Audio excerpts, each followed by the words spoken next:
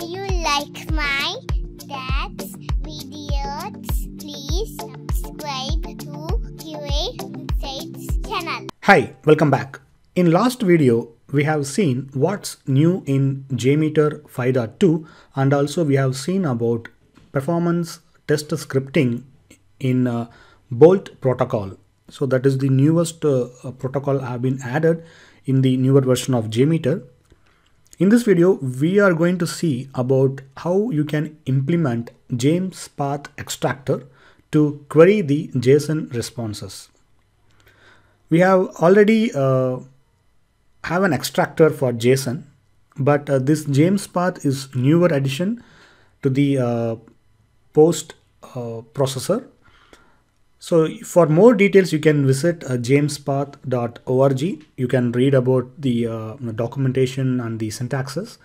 Now we shall see how you can implement that in JMeter 5.2. So please note, JMESPath Extractor is only available starting from 5.2 version of JMeter. Before we begin, let us add a element, thread group. Just right click on the test plan, go to add threads, thread group, and in this element there are visually there are changes in the version JMeter 5.2. So as you see, there is a checkbox added called same user on each iteration. So if you check this box, the same user will be iterated again and again. If you want to simulate the different users, then you can uncheck this box. And also the loop count is infinite.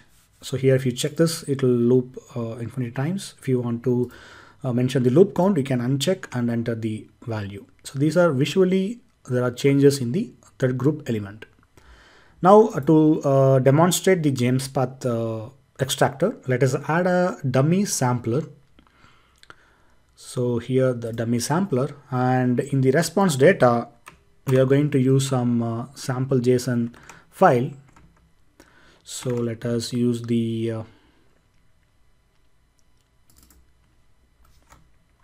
JSON, and here just right click on the dummy sampler, go to add and go to post processors, and here you can see JMESPath extractor, JSON JMESPath extractor. Just select that, and before we write anything in the extractor expression, let us add a sampler, debug sampler, and also let us add a listener, view results tree, okay, and hit save. And to know about the syntax, so you can visit jmespath.org, and here I already copy and pasted the JSON we are going to work. So let us paste again, and here you can write your expression, and based on the expression you can see the results here. And there are a lot of syntaxes available. You can go to this JMESPath examples or JMESPath tutorial link to learn more. So let us write a simple expression where we'll be retrieving the servlet name. So to write the expression, to begin with, let us add a web app. And here instantly you can see the results. And let us continue with the expression. Let us extract the servlet. So dot servlet, and we are going to extract the servlet name dot servlet name. So here it is showing null because the servlet is an array. So we have to use an array syntax here. So 0, the first element.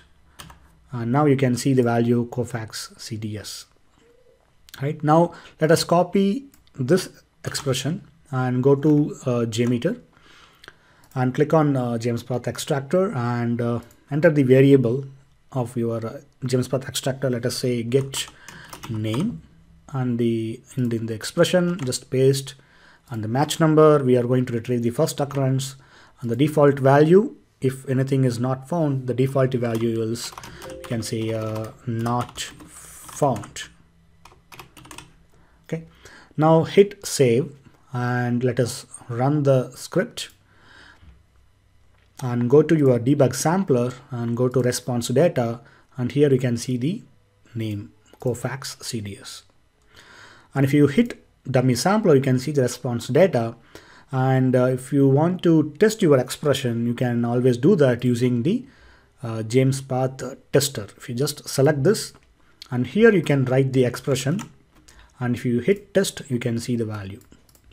And here you can try different stuffs. Say for example, I want to retrieve the web app dot taglib.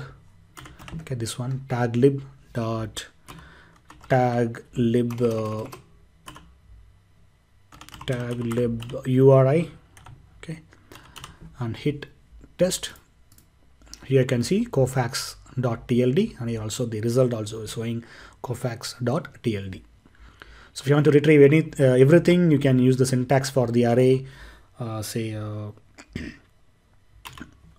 array star. So it will retrieve everything. And also you can slice and dice. You can do a lot of stuff using JMESPath Extractor.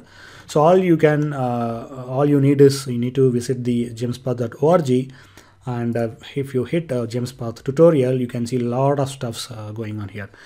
Slicing, projections, pipe expressions, multi-select, functions. So everything is possible using JMESPath Extractor. So you can do a lot of stuffs in this extractor. So I hope this tutorial is very helpful. So please let me know if you have any questions in the comments. And thanks for watching. Have a great day.